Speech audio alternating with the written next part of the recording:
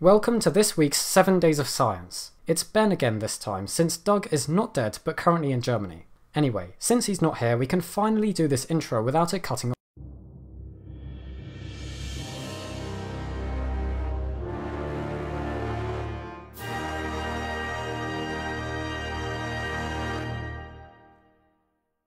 Starting this week with some slightly depressing news, a new study has analysed the effects a chytrid fungus disease has had on global amphibian populations. This fungus species, first identified in populations around 20 years ago, has been wreaking havoc on these animals ever since. The study found that declines in amphibian numbers have occurred all over the world, except in Asia where the fungus originated and species are therefore resistant to it. Transport of species by humans is a major contributor to this issue, as the disease is able to spread even further. And looking back at the last 50 years, the researchers have shown that at least 500 species of amphibian have declined due to this disease, with 90 presumed extinctions. As a result, this epidemic has been labelled as the greatest loss of biodiversity due to a disease in recorded history.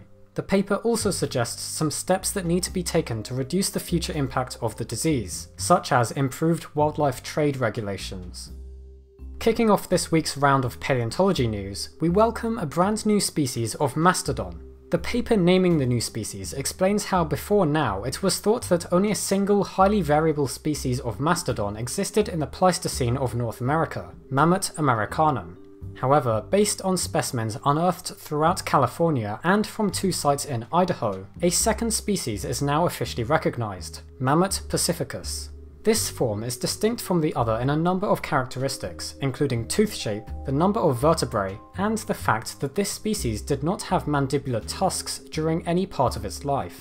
The paper also explains how all the mastodon remains from California in fact belong to M. pacificus, showing that M. americanum was not actually present in this state. Next up, a new genus and species of basal titanosaur has been named this week, and what a name it is. Almost as if the authors had seen Thanos and thought they could do one better, this new sauropod has been named Kaijutitan maui. In the paper, the authors explain how kaiju comes from the Japanese word for strange beast or monster, and titan is the Greek for giant. The species name is then apparently named for the acronym of the museum in Argentina where the fossils were kept. This dinosaur is described as possessing neck vertebrae near the head that have bifid neural spines, a characteristic that seems to have evolved on several occasions in this group. The discovery also indicates that both basal titanosaurs and more advanced titanosaurs existed at the same time during the late Cretaceous. Also this week, the first occurrence of an Arctic Lambeosaurine has been reported. Hailing from the Prince Creek Formation in Alaska, which includes rocks of late Cretaceous age, this discovery indicates that the crest-lacking hadrosaurines were not the only hadrosaurids to live here. Crested Lambeosaurines lived in this Arctic environment too, further supporting the idea that a faunal interchange between this region and lower latitudes occurred in the past, and possibly indicates that Lambeosaurines generally favoured more inland areas compared to hadrosaurines.